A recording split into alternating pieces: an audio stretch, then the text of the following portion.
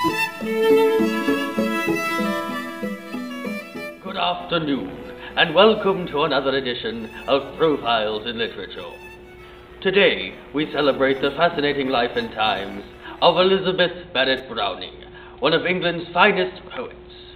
Elizabeth Barrett was born in 1806 in Herefordshire, England.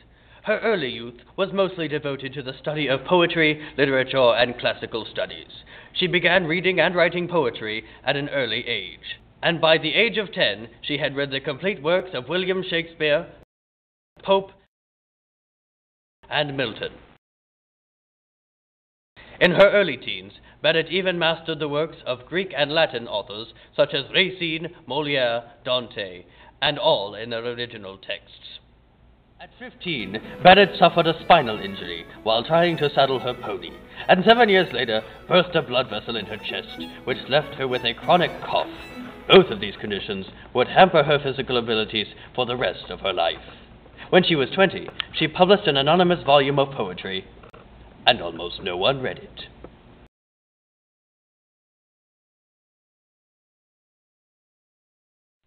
In 1838, she published a third work entitled The Seraphim and Other Poems. The collection garnered critical acclaim, and Barrett became known as one of England's most gifted poets. Soon after her success, she was urged by her physician to move to the southern coast of Devonshire, England.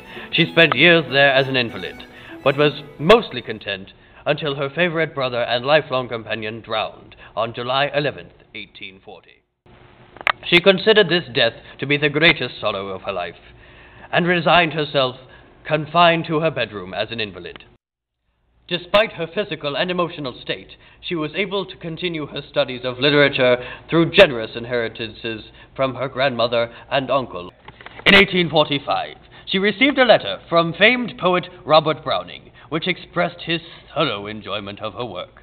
They continued to exchange letters, and in 1846 the couple eloped and settled in Florence, Italy, where Elizabeth's health improved and she bore a son, Robert Wiedeman Browning.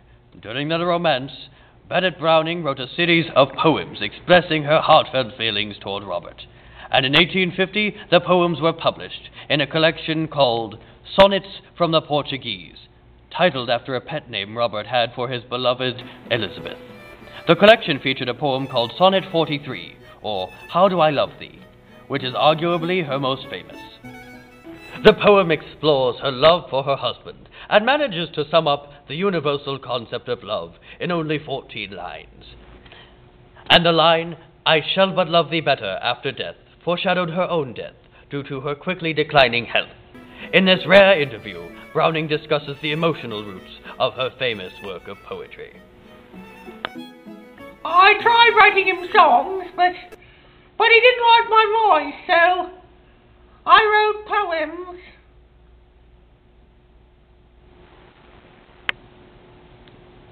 While this collection was her most famous, she continued to write poetry, mostly centered around political themes, until her death in 1861.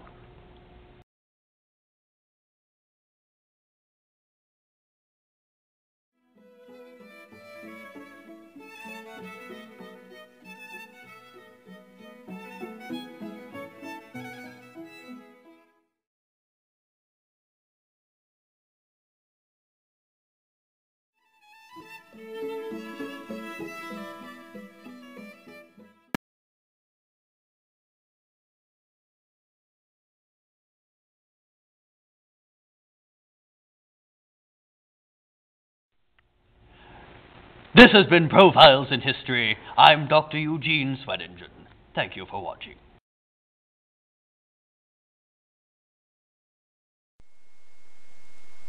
Thank you for watching Profiles in Literature. Up next, it's Please Don't Take My Baby, starring Meredith Baxter Birney as a woman torn between the man she loves and a plot to kidnap her child. On Lifetime, television for idiots.